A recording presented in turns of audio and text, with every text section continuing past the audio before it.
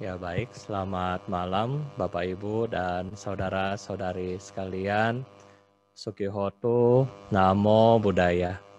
Ya jadi pada kesempatan hari ini kita akan membahas kembali bagaimana kita merenungkan 5 perenungan yang Bapak Ibu bisa renungkan setiap hari. Ya jadi ada 5 perenungan yang kita akan renungkan Bapak Ibu setiap hari. Nah kira-kira apa saja ya kan perenungan-perenungan yang kita akan renungkan setiap hari. Yang pertama adalah kita harus merenungkan, atau dengan kata lain, kalau Bapak Ibu tahu sebenarnya hari ini punya topik adalah yang biasa kita baca ya. Jarada momhi, jarang anatito, dan seterusnya. Nah jadi yang pertama yang kita harus renungkan di sini adalah kita akan mengalami usia tua. Ya, jadi kita akan mengalami usia tua. Ini adalah yang pertama dan kita tidak bisa hindarkan ya. Nah, kenapa kita tidak bisa hindarkan? Setiap daripada kelahiran kita, tentunya Bapak Ibu, suatu saat semua dari kita akan menjadi tua ya, dan menjadi tua ini adalah suatu suffer, suatu penderitaan yang Buddha bilang. Kenapa? Ketika kita menjadi tua, badan kita ya makin susah ya kan. Jadi Buddha selalu pesan kepada kita bahwa badan kita ini ibaratnya suatu gentong ya, atau suatu tempat air yang banyak bocornya. Ya, jadi ada bocor di mana-mana, kadang-kadang ditempel di sini, keluar di tempat lain, tempel di sini, keluar di tempat lain, dan seterusnya. Jadi memang tubuh kita sendiri ini sangat-sangat rapuh, dan sangat rapuh di sini pertama adalah membuat kita menjadi tua, ya. Pasti kita akan tua, kita nggak akan lepas dari usia tua, Bapak Ibu ya. Nah, jadi ketika kita bilang kita akan menjadi tua, kemudian inilah yang kita mesti renungkan setiap hari. Ya, ketika Anda naik tangga, Anda sadar, aduh, kaki udah sakit. Ya, ketika Bapak Ibu lagi bercermin di rumah kan, sadar, aduh, sudah ada kerutan, ya kan? Sudah ada apa? Rambut putih mungkin ubanan, ya, mungkin anak-anak sudah muncul kumis. Ya, biasa belum ada kumis sudah muncul kumis. Ya, ada yang muncul jerawat dan seterusnya. Berarti menandakan bahwa usia kita sudah menjadi tua. Nah, oleh karena itulah kita harus sadar bahwa saya tidak mungkin ya kan mengatasi usia ini. Kita nggak mungkin mengatasi usia tua. Jadi penderitaan secara alami ini dan tidak juga bisa diatasi ya. Kita mau pakai obat anti-aging sampai kapanpun juga nggak bisa. Ya, mungkin ada yang pakai krim, ada yang pakai masker, ada yang pakai apa lagi? Ada yang ke dokter kulit ya, sampai ke dokter kulit untuk apa pergi laser dan seterusnya biar nggak jadi tua. Sampai kadang-kadang ada satu dokter cerita ke Bante, dia bilang sampai ditarik ya, jadi kulit di sini tuh ditarik sampai jadi tua. Tetapi Bapak Ibu, walaupun kulit Anda ditarik, ada ini enggak? Ada tandanya enggak? Ada ya. Kalau orang yang tarik kulit di muka, biasanya ada tanda di mana? Tandanya di sekitar leher, di belakang telinga, dan seterusnya. Kok Bante tahu? Iya, dokter yang cerita ya. Jadi kita tidak mungkin melawan penuaan. Nah, jadi ini perenungan yang kita harus renungkan setiap hari bahwa rasa tua atau akan menjadi tua ini adalah sebuah penderitaan, tetapi sekali lagi kita melihat ya kan penderitaan ini sebagai sesuatu kesempatan. Kesempatan bagi kita untuk memahami ketidakkekalan. Dulu Anda mungkin seorang olahragawan, dulu mungkin Anda seorang atlet, tetapi sekarang sudah tua ya. Jalan juga pakai tongkat dan seterusnya. Nah, jadi ini adalah perenungan yang pertama yang harus kita punya di dalam kehidupan kita sehari-hari, ya. Nah, Bapak Ibu, yang kedua adalah kita harus merenungkan bahwa kita juga akan sakit, ya. Oke, kita akan sakit. Jadi kita akan mengalami suatu penyakit, ya itu biasa-biasa aja, ya. Jadi Bapak Ibu jangan khawatir, jangan terlalu panik ketika kita sakit. Karena semua orang yang sudah lahir, pilihannya kalau nggak tua pasti akan sakit. Jarang ada orang yang istilahnya dari muda sampai tua sampai meninggal itu nggak pernah sakit, ya. Ya kan? Kalau dulu waktu Bante di Manado, orang-orang tua-tua dulu suka bilang, ketika ada yang meninggal, orang tua itu meninggal misalnya, terus mereka nangis, mereka bilang, aduh kenapa ya hanya sakit demam kemudian meninggal. Dari dulu nggak pernah sakit. Misalnya yang almarhum atau almarhumah. Nah jadi ya walaupun sesehat apapun badan kita, nah namanya kita bisa kena yang namanya penyakit. Jadi adalah hal yang wajar kita kena penyakit. Dan masalahnya Bapak Ibu, kita belum bisa mengatasi penyakit. Ya, seberapapun uang yang kita punya, seberapa banyak pun polis asuransi yang Anda punya, tetap tidak bisa melawan penyakit. Ya, seberapa mahal apapun obat, suplemen, vitamin yang kita minum tetap tidak bisa melawan penyakit. Nah, oleh karena itulah hari ini kita harus merenungkan ya bahwa penyakit adalah bagian dari diri saya yang harusnya kita anggap sebagai teman, dan teman ini kita gunakan sebagai objek untuk melihat ketidakkekalan dan ketidakmelekatan terhadap tubuh jasmani kita, ya. Nah itu. Nah, ketika kita bilang masalah sakit juga kita melihat bahwa betapa rapuh ya tubuh Anda, betapa rapuh tubuh kita. Ya, kadang-kadang ketika tubuh kita sendiri ini disuntik, ya disuntik sudah sakit. Ya. Mungkin sekarang ada yang dari Bapak Ibu mungkin sudah vaksin, ya kan? Begitu vaksin sakit.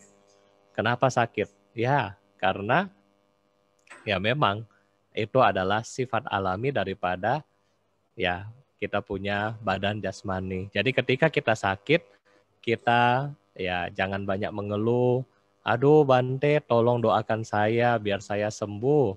Iya, kita tetap doakan, tetap pengobatan, tetap pergi ke dokter untuk Anda sembuh. Tetapi suatu saat kita juga akan sakit kembali. Nah ini adalah perenungan bahwa ini adalah alami ya, alami. Sehingga ketika Bapak Ibu sampai sakit, Bapak Ibu akan menggunakan rasa sakit ini sebagai objek. Objek untuk apa? Untuk melihat bahwa segala sesuatu termasuk badan saya juga akan mengalami penyakit. Nah, jadi ini adalah perenungan yang kedua. Yang ketiga adalah perenungan ketika Bapak Ibu akan meninggal ya.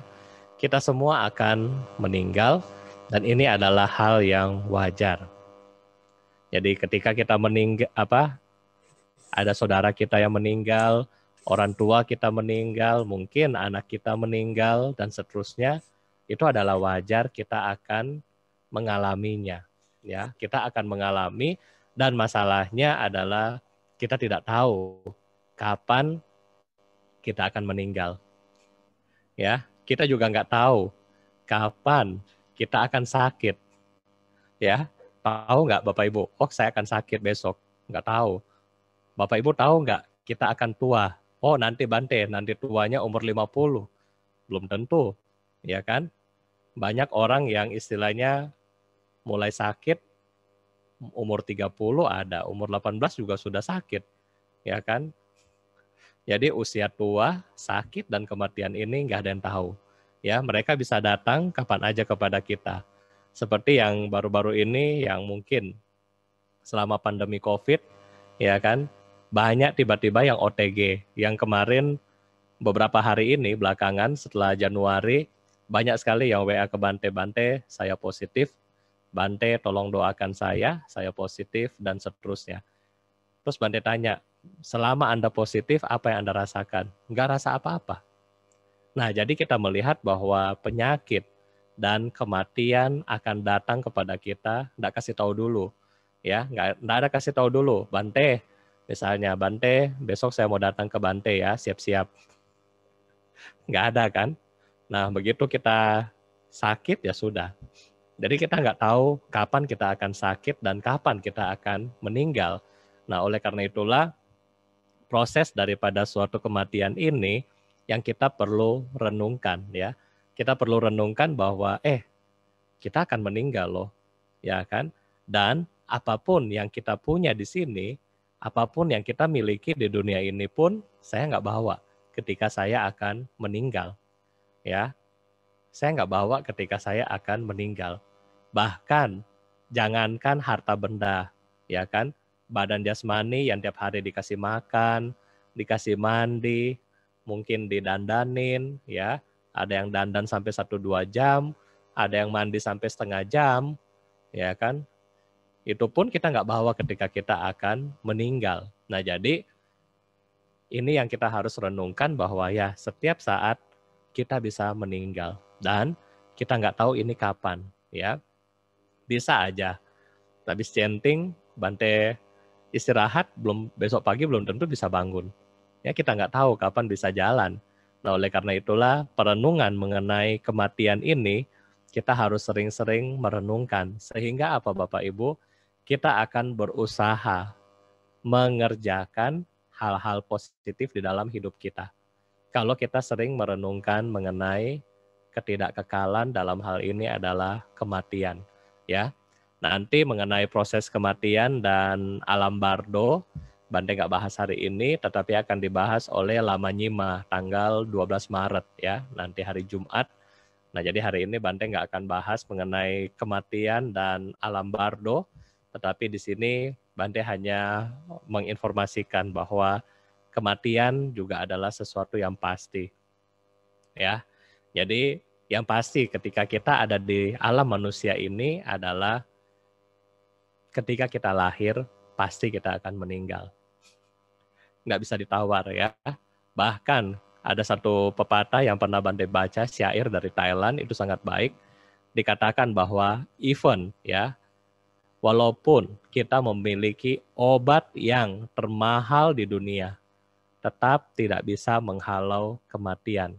Walaupun Anda seorang pejabat, Anda seorang pengusaha yang mempunyai begitu banyak pengikut, begitu banyak harta, juga tidak bisa membayar atau menyogok raja kematian atau Yama. Bahkan ketika raja-raja di zaman dulu seperti ya Firaun atau seperti raja-raja yang ada di China ya, yang kita bilang ada satu kuburan yang lengkap dengan pasukannya, juga tidak bisa menghalangi kematian. Ya, walaupun dia akan meninggal, dia pasang itu prajurit yang sama persis ya di kota apa itu? Yang di Xi'an atau di mana itu ya, yang ada terakota. Nah, itu begitu banyak prajurit, begitu banyak kuda dan seterusnya yang dibuat daripada tanah liat, pun rajanya tetap meninggal. Nah, oleh karena itulah di sini kita melihat bahwa kematian cepat atau lambat akan datang pada diri kita. Dan masalahnya dua, kita nggak tahu kapan, ya. Yang kedua, kita nggak bisa mengatasinya.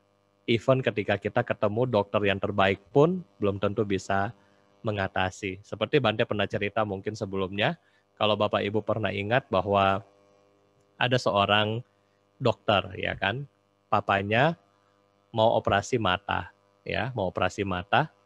Kemudian Bapak Ibu satu saat ya di hari yang ditentukan mau pergi operasi katarak ya.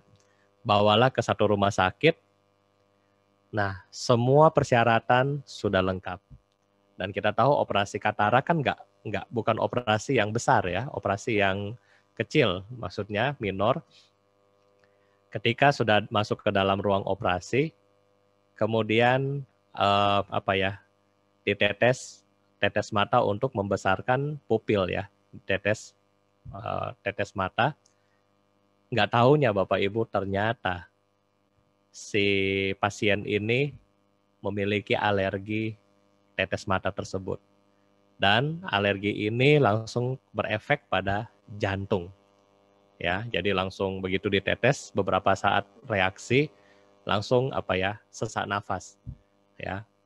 Nah, di rumah sakit yang sama di atas ya, kalau kita bilang rumah sakit di Jakarta kan bertingkat. Jadi di atas di ruang serbaguna sedang dibikin suatu simposium ya mengenai penyakit jantung. Profesor-profesor jantung terbaik Indonesia ada di situ. Dan ketika terjadi kontradiksi ini, profesor-profesor jantung itu turun untuk membantu. Tetapi Bapak Ibu sekali lagi tidak bisa. Kalau sudah waktunya tidak bisa. Ya, dan ya karena tidak bisa maka ya yang pasien ini kemudian meninggal ya. Jadi kita lihat bahwa kita nggak bisa untuk mencegah kematian ya. Padahal kalau kita mau pikir di berapa lantai di atas itu sudah dokter jantung se-Indonesia ya, itu bukan pakai Zoom tetapi di zaman itu masih ketemu tatap muka ya. Mereka sudah turun ke ruang operasi pun tetapi nggak bisa membantu. Nah jadi kita harus benar-benar melihat bahwa ya seperti inilah hidup kita ya. Ketika kematian itu datang, kita nggak tahu kapan kita akan pergi, sama siapa yang akan tolong kita, dan seterusnya. Oke, nah kemudian berikutnya adalah hal yang berikutnya ya. Yang kita harus renungkan setiap hari adalah bahwa kita pasti akan kehilangan Bapak Ibu ya. Kita akan kehilangan dan meninggalkan segala milik yang Bapak Ibu punya, ya. Segala milik yang Bapak Ibu punya itu kita akan tinggalkan. Apa yang akan Anda tinggalkan? Semuanya. Anak, rumah, istri yang cantik, suami yang ganteng, oke, mungkin wihara yang besar, umat yang banyak, semua kita akan tinggalkan. Ya. Apalagi akan Anda tinggalkan? Investasi Anda, emas Anda, rumah Anda, mobil Anda, toko, perusahaan, pabrik, semua kita akan tinggalkan. Nggak ada yang kita akan bawa. Nah, oleh karena itulah tiap hari kalau bisa kita merenungkan ya kan, segala milikku yang kucintai dan kusenangi pasti akan berubah dan akan terpisah dariku. Ya, akan berubah dan akan terpisah dariku. Bante, contoh, Bante suka pasang dupa ya. Bante suka pasang dupa gaharu. Ketika nyala wanginya enak kan? Wah, bahagia ya. Karena scents atau aromanya baik. Nah, ketika lama-lama setelah masa dupanya habis, apa yang terjadi? Wanginya hilang. Sama, segala sesuatu yang kita punya itu akan berubah dan akan terpisah dari kita. Kalau Bapak Ibu mungkin lihat tadi pagi, chanting pagi begitu Anda ikut, tadi pagi kita nyalakan pelita yang baru. Ya, nah sebentar lagi Anda akan lihat pelita yang tadi baru pelan-pelan akan turun. Akan sedikit karena sudah berubah, sudah mau habis. Jadi segala sesuatu yang ada di sini ya sifatnya akan berubah. Nah, oleh karena itu adalah pertanyaannya, siapkah kita dengan perubahan itu? Ya, kita juga nggak sangka-sangka dengan keadaan seperti saat ini, pandemi ya kan? Mungkin 2020 Bapak Ibu sudah booking tiket, mau lihat salju, mau jalan-jalan ke mana? Eropa. Mungkin ada umat yang laporan, aduh Bante saya belum ke India, sudah beli tiket nggak bisa ke India, dan seterusnya ya kan. Semua sudah punya planning, tetapi ya kita tidak bisa mengatur perubahan. Tetapi kita bisa menerima dan merespons balik perubahan itu. Kita menerima perubahan ini, kemudian kita respons balik. Responsnya adalah dua, apakah Anda mau berubah mengikuti perubahan atau Anda menolak perubahan. Nah, ini yang perenungan yang berikutnya ya. Jadi kita melihat bahwa segala sesuatu berubah ya. Nah, berikutnya Bapak Ibu yang terakhir adalah kita akan memperoleh kebajikan itu sendiri. Tetapi kalau kita berbuat buruk, maka kita juga akan memperoleh perbuatan buruk ini sendiri ya. Jadi yang terakhir yang Bapak Ibu harus renungkan setiap hari adalah kama yoni, kama bandhu, kama patisarana. Aku adalah pemilik karmaku sendiri, aku adalah pewaris karmaku sendiri, dan aku juga terlahir dan terlindungi oleh karmaku sendiri. Jadi kalau saya mau bahagia, harusnya saya melakukan yang baik. Kalau saya mau terlindungi, saya melakukan yang baik. Kalau saya mau berkecukupan di dalam hidup saya harus melakukan yang terbaik juga buat hidup saya. Nah, jadi inilah yang kita harus renungkan 5. Bante ulang dari awal, mungkin ada yang baru ikut juga, baru join. Yang pertama adalah kita setiap hari mengingat bahwa satu saat kita akan menjadi tua dan kita belum mengatasi usia tua, ya. Laula. Yang kedua, kita akan sakit dan kita belum bisa mengatasi penyakit.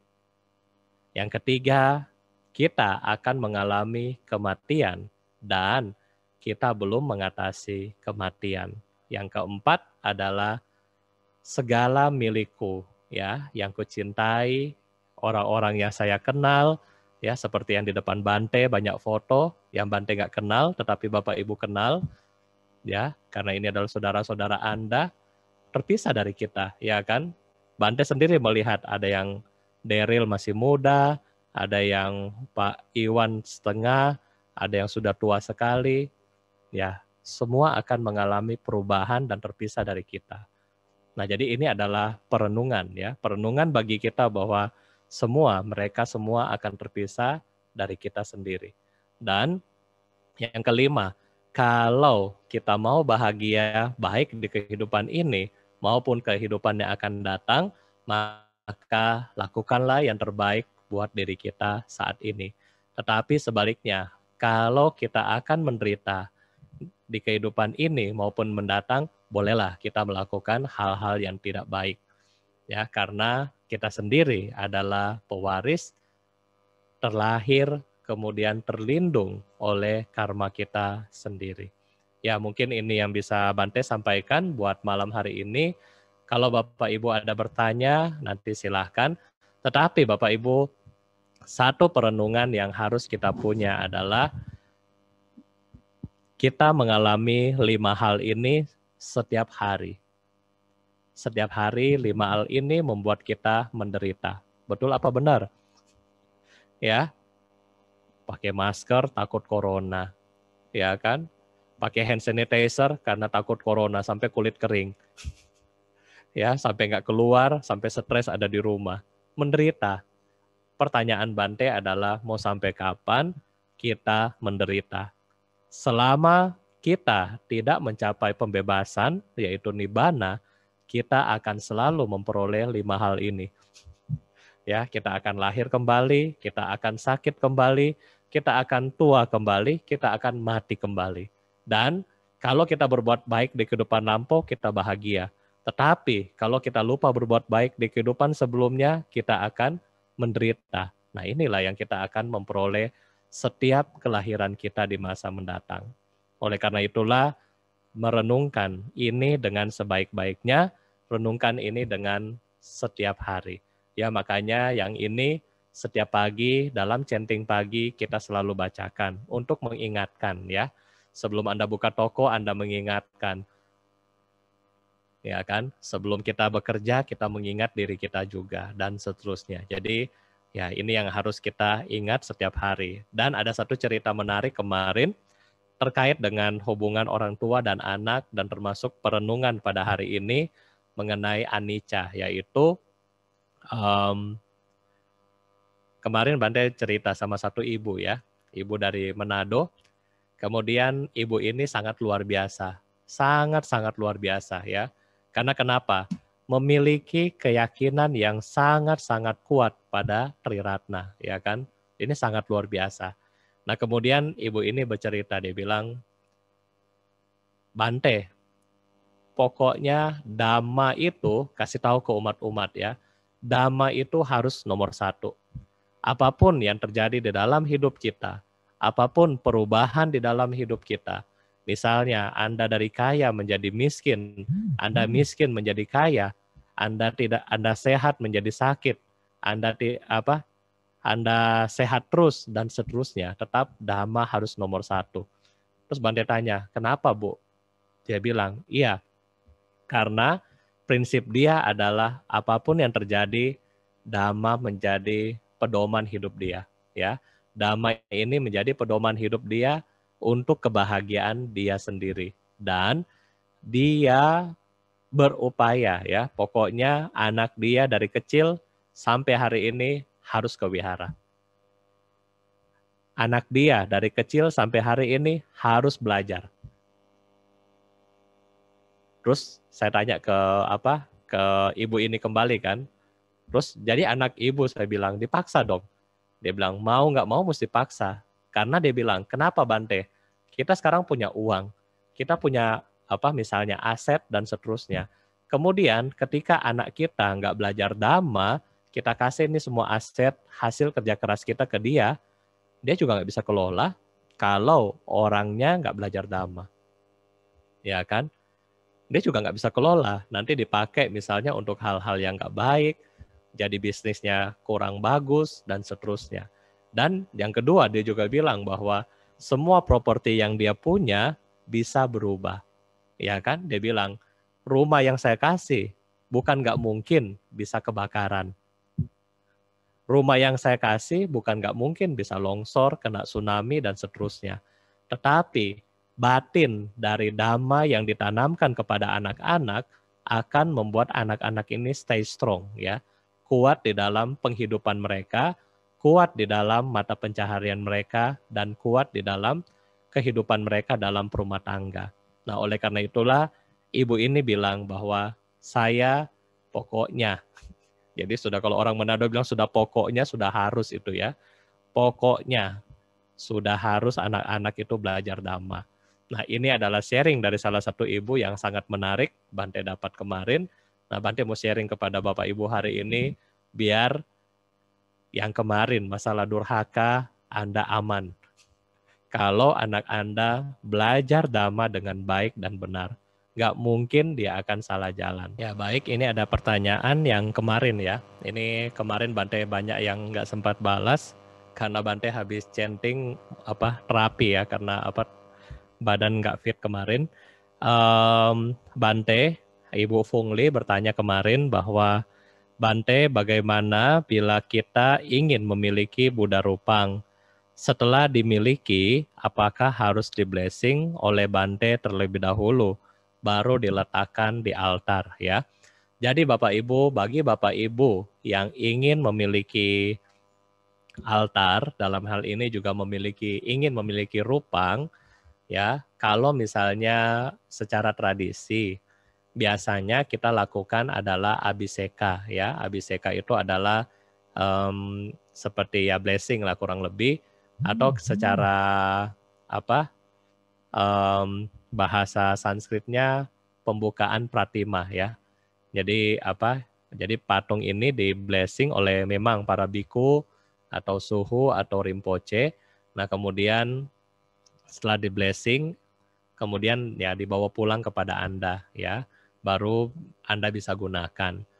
Biasanya kalau rupang-rupang yang sudah dibuat dalam hal ini di wihara, biasanya itu sudah di blessing. Tetapi kalau mungkin Anda beli di toko, misalnya Anda lagi ke Thailand atau ke India Anda beli, nah mungkin ini belum di blessing. Jadi bisa bawa di wihara, Anda bisa titip, kemudian nanti 1 minggu, nah itu bisa Anda bawa pulang kembali. Ya, jadi ini kalau misalnya Bapak Ibu ingin Buddha Rupang ya.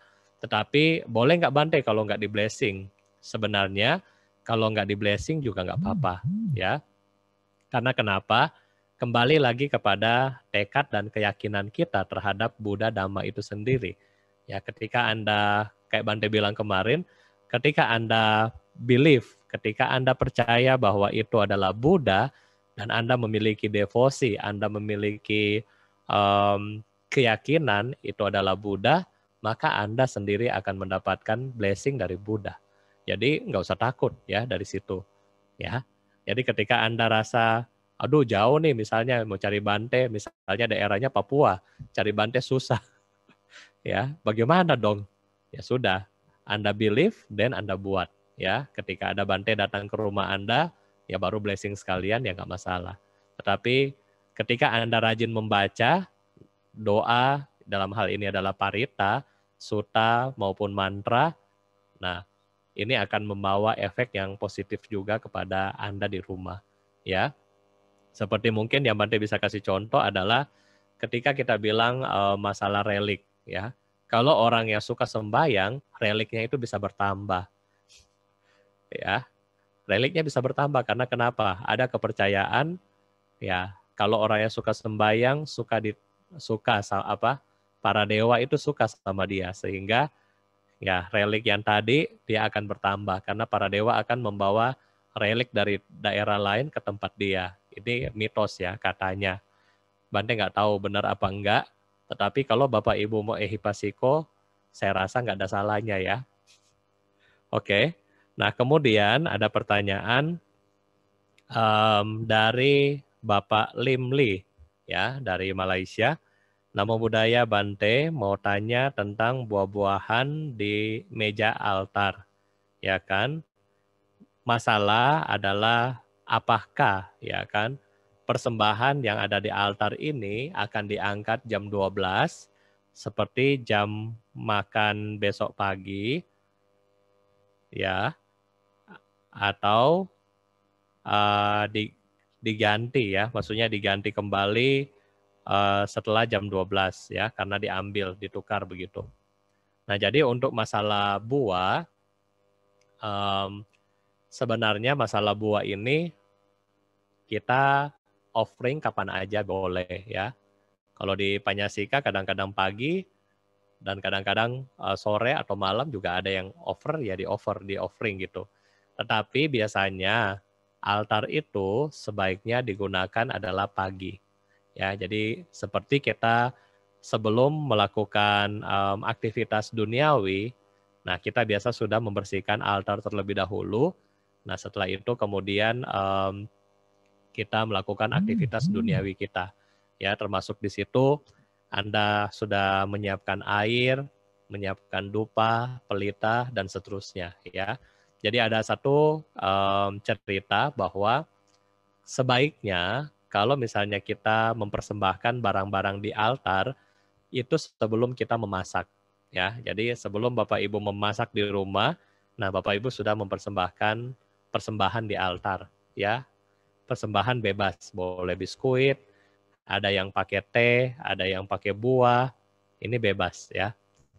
Nah, terus apakah perlu diambil jam 12? Ini tergantung kembali daripada Bapak Ibu ya. Ada yang kadang-kadang habis hio selesai mau diambil, boleh. Ada kadang-kadang mau sampai jam 12, boleh, nggak apa-apa. Karena yang kita harus pahami bahwa kita melakukan offering, kita melakukan persembahan, sekali lagi bukan kita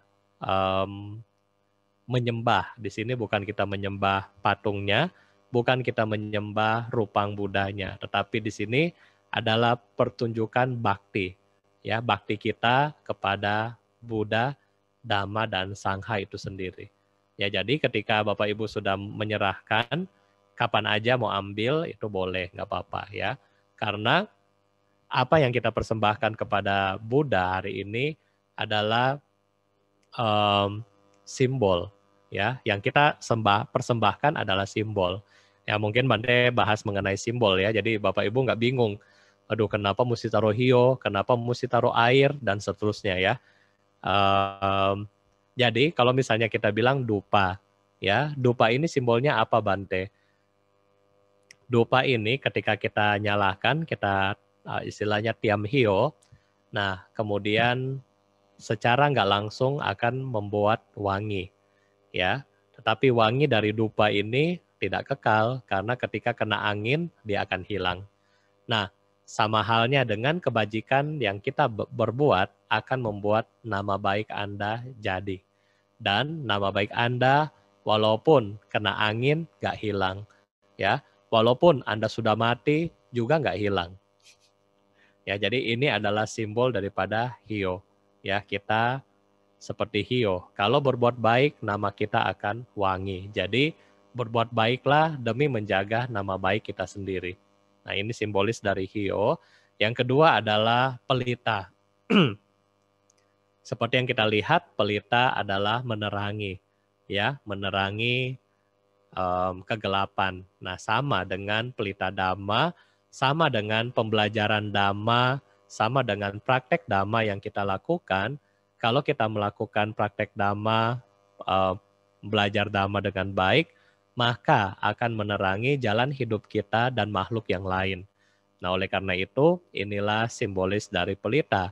Dan kita lihat juga pelita sebagai sikap yang rela berkorban, ya kan? Karena lilin yang tadinya panjang, lama-lama dia akan terbakar sampai habis. Berarti sama, ini adalah satu sikap untuk berkorban demi ya semua makhluk. Kita melihat para Buddha dan Bodhisattva, para arahat, mereka berjuang demi siapa? Demi kita semua hari ini.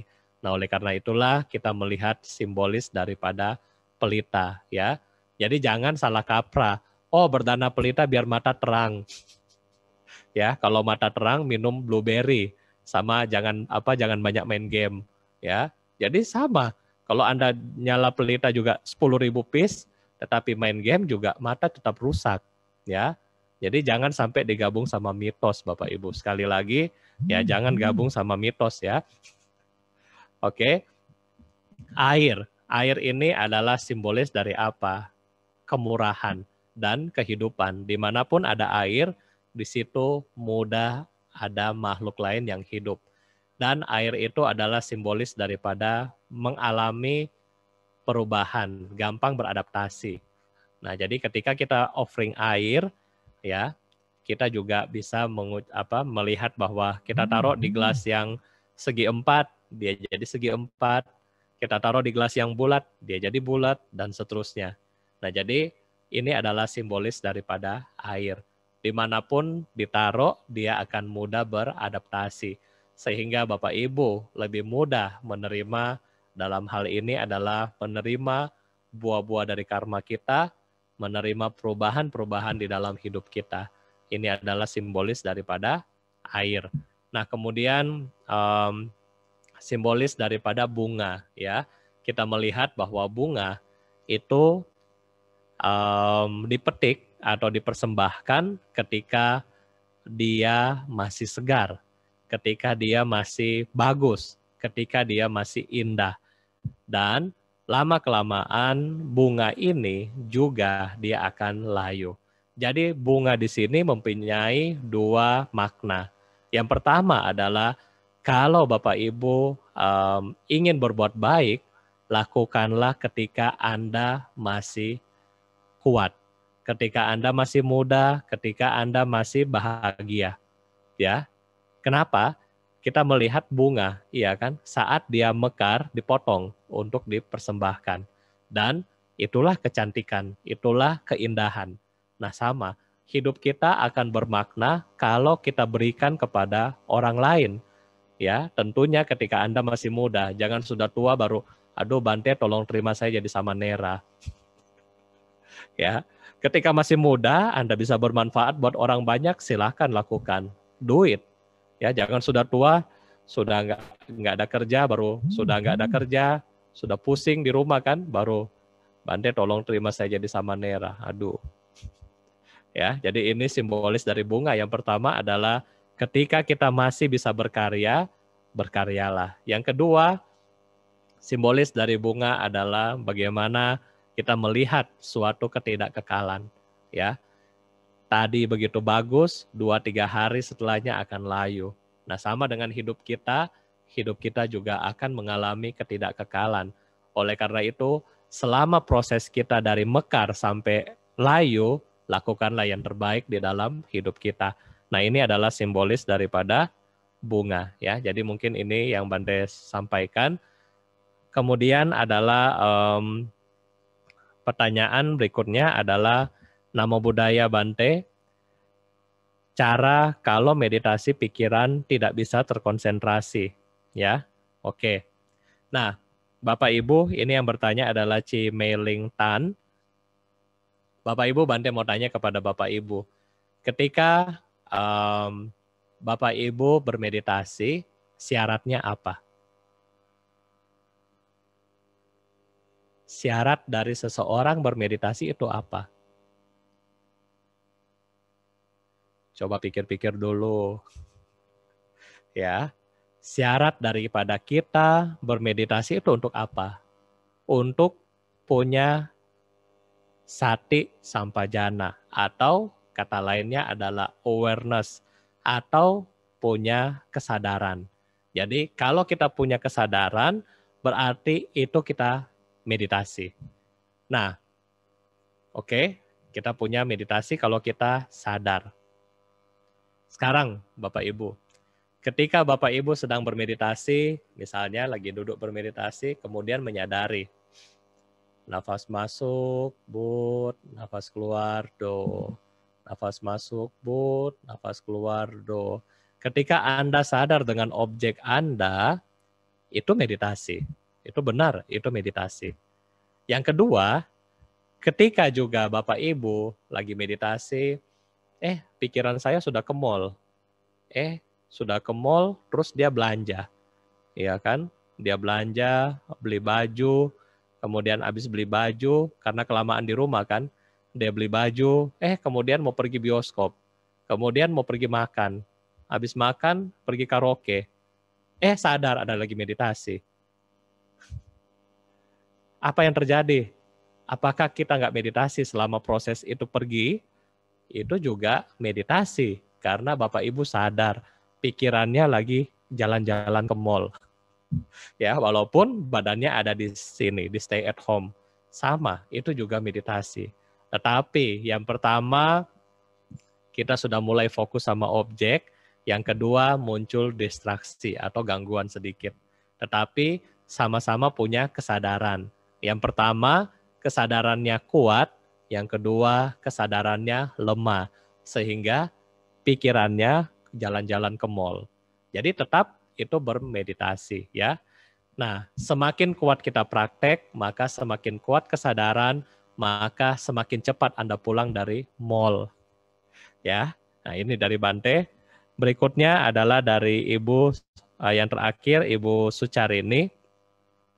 Kalau mau pindahin tempat rupang dari tempat lain ke tempat lama ke tempat yang baru, ya. Apa ada cara khusus atau parita khusus? Ya, jadi daling kalau dari Bante kita izin aja sebelum Anda pindah. Nah, misalnya Anda rumahnya di blok A, Anda mau pindahin ke blok B. Ya, paling kasih tahu aja bahwa saat ini saya mau pindah rumah dan seterusnya, ngomong biasa. Kemudian ya nanti rupang Buddha dan para dewa di sini juga akan dipindahin ke sana, ya, untuk menempati tempat yang baru. Nah, sampai di sana ya baru baca parita yang biasa aja, ya, mungkin Wandana, Namo Tassa, Tisarana, kemudian Saca Kiryagata. Mungkin ini cukup, ya. Cukup untuk pindahan rupang, ya. Mungkin ini ada beberapa yang pertanyaan yang kemarin yang Bante belum jawab. Kemudian ada pertanyaan yang berikutnya lagi. Kalau meditasi kita tidak objek cinta kasih, ya kan? Kalau meditasi kita tidak objek cinta kasih, begitu enggak apa-apa. Enggak apa-apa, ya. Kita enggak melafalkan nama orang-orang yang cinta, tapi kita melihat nafas kita.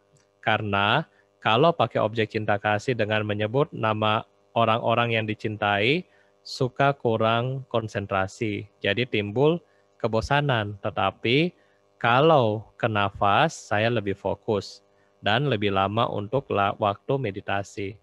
Nah, ini adalah pertanyaan dari Ci Peri.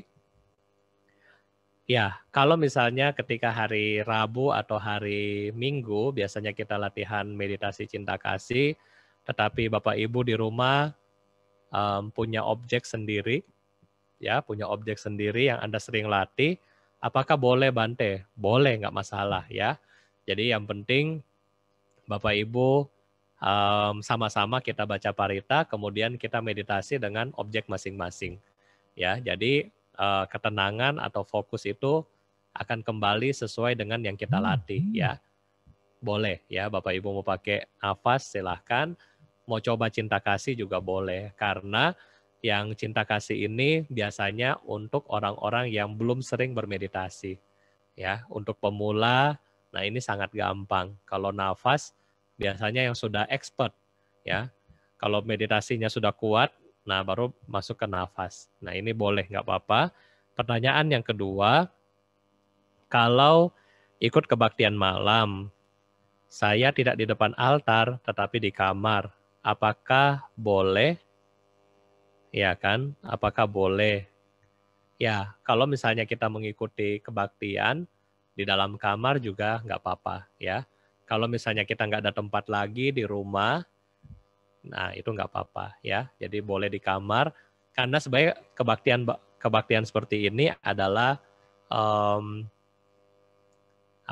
di mana aja boleh, tetapi yang menjadi concern adalah bagaimana konsentrasi kita ketika kita mau kebaktian.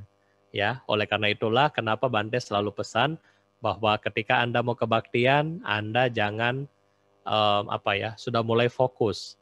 Ya, sudah selesai makan. Makanya kita ambil jam 7.30 kan. Karena Bapak Ibu sudah selesai makan, ya, sudah selesai mandi, sudah ganti baju, kemudian sudah bisa mengikuti kebaktian dengan baik.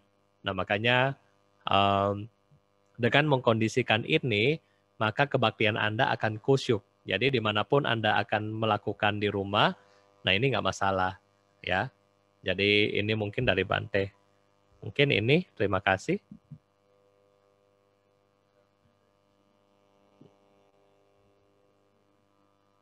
Kamu aja. Oh ya, Dharma. Malam Bante, ada pertanyaan dari Facebook dari Bapak Huhandaang.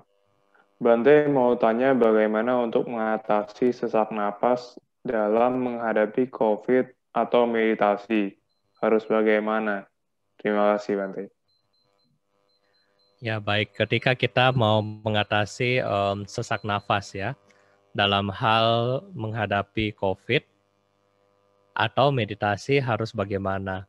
Nah Bapak Ibu sebenarnya ketika COVID, Bante belum pengalaman, ya karena Bante belum kena. Tetapi yang menjadi pengalaman Bante adalah Bante sendiri ada asma, ya. Jadi kadang-kadang itu terkena serangan dan asma itu adalah sesak nafas. Ya, jadi kadang-kadang ya memang nafasnya agak susah. Dan apa yang akan kita lakukan? Meditasi apa?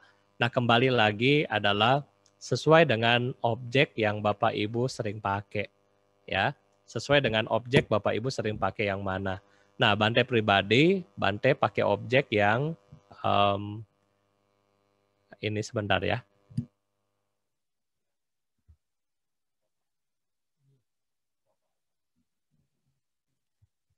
Jadi kalau Bante pribadi, setiap kali Bante ke India, Bante suka lihat gambar ini. Ya, Bante yang paling berkesan di dalam pikiran saya adalah gambar yang ini. Ya, gambar ini adalah gambar Buddha yang ada di Bodh Gaya, Bapak Ibu ya. Oke. Jadi kalau misalnya centing pagi, biasa gambar Buddha ini yang kita buka. Dan kemudian waktu satu saat Bante waktu itu ada di India dan ya kena serangan. Nah kemudian ketika kena serangan saya punya inhaler nggak ada karena sudah expire ya.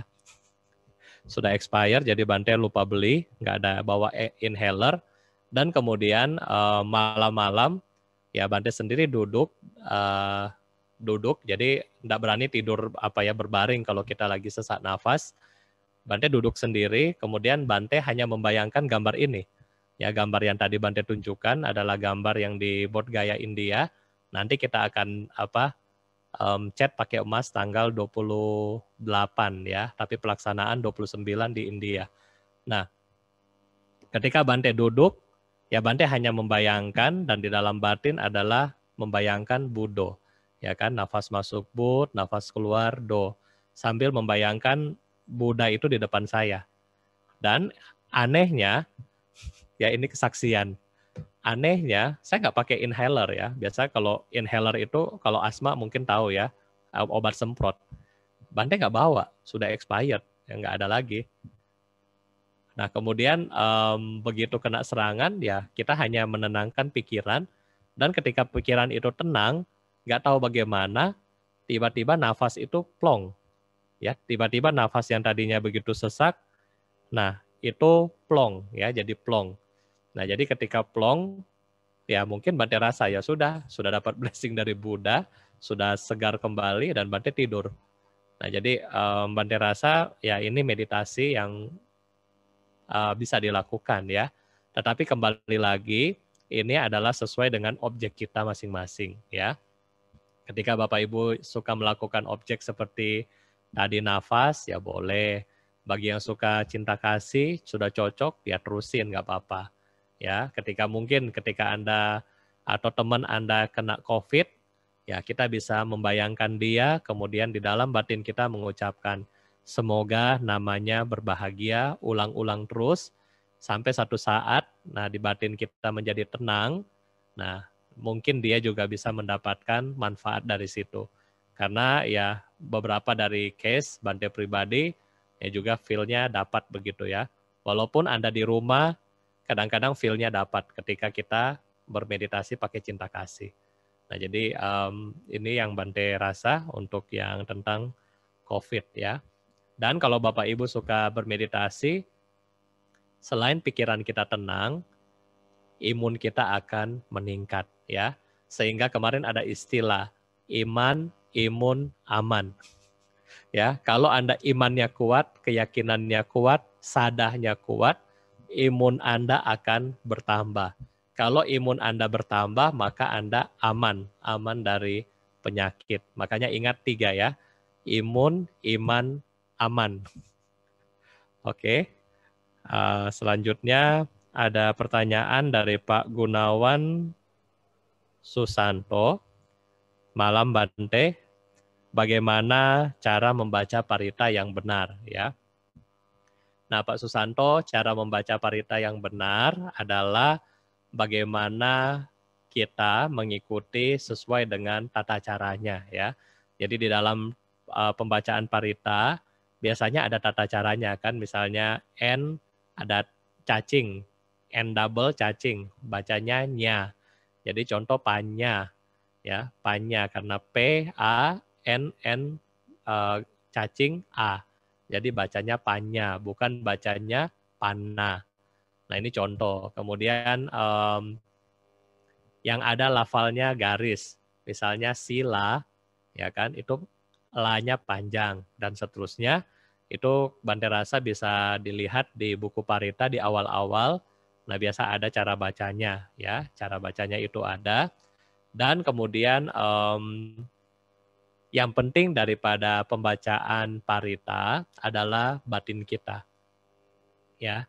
Ketika batin kita terkonsentrasi penuh, ketika batin kita benar-benar sadar, sati saat kita membacakan parita, nah inilah kekuatan atau yang lebih baik daripada dengan nada. Ya. Kalau bilang nada, Bapak Ibu, Bante sering ikut di Pitaka Chanting di India.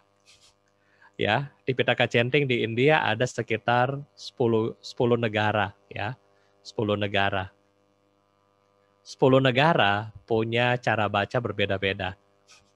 Ya, Bante kasih contoh kepada Bapak Ibu. Memang sudah agak malam ya, tapi nggak apa-apa lah ya. Bante kasih contoh. Cara baca kita, misalnya, kalau kita membaca Abhidhamma kan, hetu pacayo. Nah, kalau Myanmar baca, hetu pisio. Yang benar yang mana? Hetu pacayo apa hetu pisio? Ya, Indonesia sama Sri Lanka. Kita baca namo tassa. Sri Lanka baca namo tassa. Kita baca ca, Sri Lanka baca ce. Oke. Antara Thailand Utara sama Thailand Selatan. Ya, yang di utara misalnya Panatipata. Kalau kita ya di Indonesia Weramani. Kalau di Thailand Utara Panatipata Weramanoi. Kalau di selatan Panatipata Weramani. Nah, itu satu negara sudah beda nada. Belum lagi ketika Anda dengar yang punya Kamboja, lain lagi bacanya. Nah, jadi kembali lagi kita bilang bahwa kembali kepada konsentrasi kita, batin kita ketika membaca doa dalam bentuk apapun. Ya. Ketika kita membaca doa dengan konsentrasi, dengan cinta kasih, demi buat manfaat buat orang lain dan semua makhluk, maka doanya akan lebih kuat dibanding dengan kita membaca doa dengan punya kekesalan, ya kan, dan seterusnya, ya. Jadi kembali lagi kepada hati kita, ya. Jadi ketika kita memiliki hati untuk membaca doa yang baik, maka ya boleh itu akan memiliki efek yang bagus buat kita, ya. Jadi kalau Bante pribadi suka model mana? Suka model India. Kalau India dia punya melodi dan lantunannya tuh enak banget. Kalau Bante di Bodh Gaya, kalau kita biasa baca parita kan kayak Bante biasa baca. Tapi kalau Bante di Bodh Gaya ikut mereka aja lah, dengerin aja, enak. Ya, jadi kembali daripada cocok yang mana ya silakan. Ya, tetapi ketika membaca yang penting adalah konsentrasi, ya, konsentrasi. Nah, kemudian yang mungkin ini yang terakhir dari pertanyaan Ciseni Salek ya. Kalau baca parita, apakah boleh pakai intonasi Thailand? Boleh-boleh aja ya, nggak ada masalah. Yang penting kembali lagi sesuai dengan hati kita ya. Kayak yang kita baca setiap malam, Kayena Waca, itu Bante ambil pakai nada India. Ya, jadi yang Kayena Waca terus Wandami Cetiang, itu juga pakai India. Imaya Dhamma juga pakai India. Ya, jadi itu itu hanya intonasi. Yang penting bagaimana kita memahami arti dan ketika konsentrasi saat kita membaca. Itu lebih penting, ya. Terima kasih. Nah, saat ini mungkin sudah jam 9 lewat. Nah, Bante rasa kita langsung pada doa dedikasi. Kita sudah berbuat baik dari pagi sampai hari ini. Kemudian marilah kita melakukan dedikasi. Kebajikan-kebajikan yang Bapak Ibu sudah buat kepada semua makhluk. Ya, karena kita harus kembali lagi, kenapa kita perlu melakukan doa dedikasi? Karena kita harus bersyukur. Kondisi kita sedang baik, kondisi kita sedang sehat, kita bisa belajar, praktek, dan berbuat baik pada saat ini. Dan kebajikan kita inilah kita kasih melalui pikiran kita, batin kita, ucapan kita kepada semua makhluk. Nah, inilah doa dedikasi yang akan dipimpin oleh pemimpin kebaktian. Silahkan.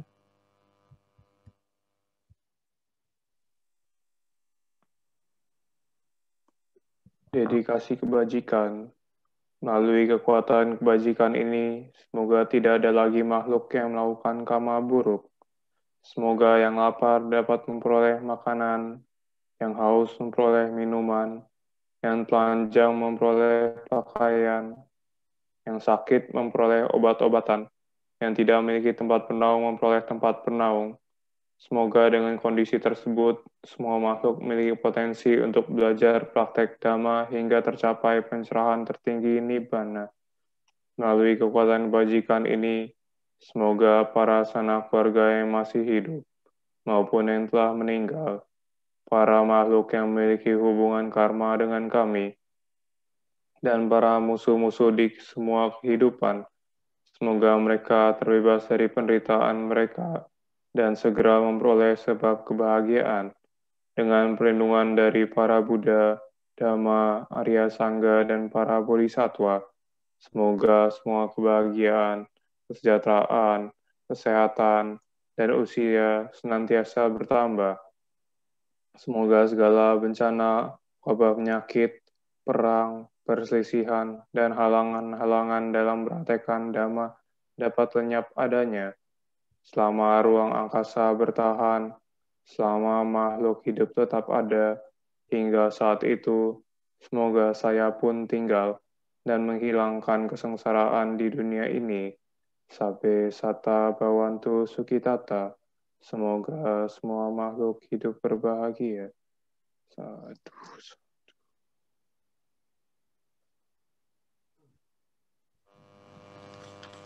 Ya, selanjutnya Bapak Ibu, marilah kita bersama-sama, ya, kita sudah berbuat baik, kita kemudian melimpahkan jasa kebajikan kita kepada, ya mungkin kepada teman-teman kita, sahabat-sahabat Dhamma kita, yang saat ini keluarganya sedang sakit atau yang telah meninggal.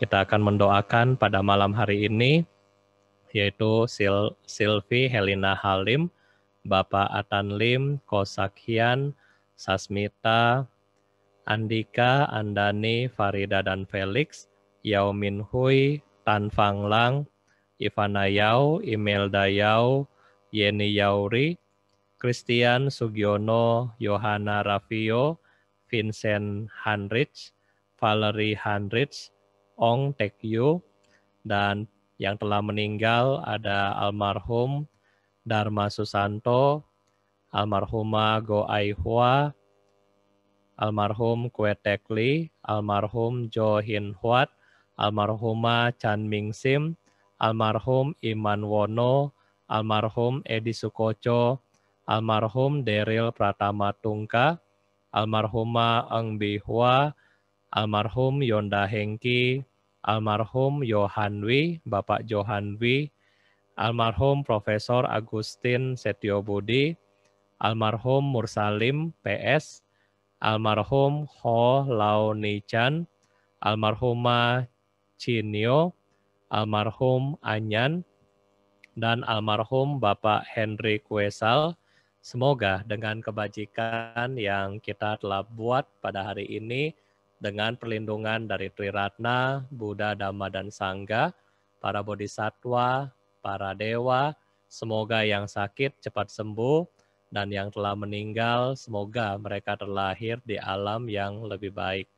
Bagi Bapak Ibu yang telah menyiapkan air, Anda dapat menuangkan saat ini. Ya Tawariwaha Pura Pari Purenti Sagarang Ewa Mewa Ito Dinang Petanang Upakapati Icitang Patitang Tumhang Kipamewa Samijatu Sabe Purentu Sankapa Cando Panara Soya Tamani Jo Tira soya ta sabitiyo viwajantu sabarogo vinasatun mate bawatwantarayo suki digayo ko bawa biwa dana silisani camuda pacayino cataro Dhamma wadanti ayuwano sukam balam ayan cakoda kinadina sanggam hi supatitita dikaratang itayasa ทานาโสอุปคาปติโสญาติธัมโมจะอายังนิดาสิโตเปตันนังปุจจาจะกตาอุลาราบาลัญชาภิกขุนังมโนปาดินังตัวเมหิปุญญังปัสสุตังอนาปกันติภาวะตุสาปมังกลังรากันตุสาปเดวตาสัมปบุตตานุภาเวนะสดาโสติภวันตุเตภาวะตุสาปมังกลังราคันตุสาปเดวตาสัมปดัมมังนุภาเวนะสดาโสติตุเตภาวะตุสาปมังกลังราคันตุสาปเดวตาสัพพสังฆานุเวนัสทาโสติภวันตุเตสาธุสาธุสาธุ Marilah kita tutup dengan bersama-sama membacakan Patidana di buku Parita halaman 63, di buku baru halaman 58. Handhama yang patidanang karoma se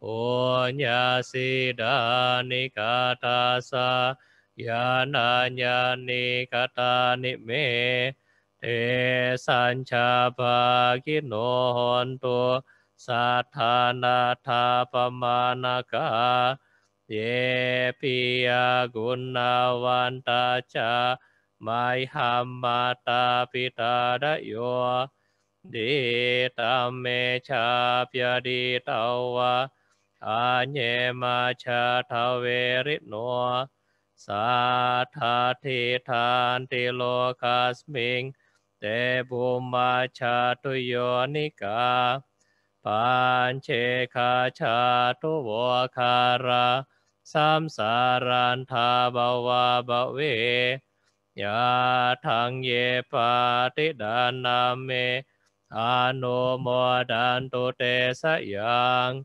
ye cimang na pajananti dewa te sang niveda yung maya dinna na punyanang anumodhana hetuna sambe sattha sadahontu awera sukha ciwino kema padanca papontu desa sasi jatang subah.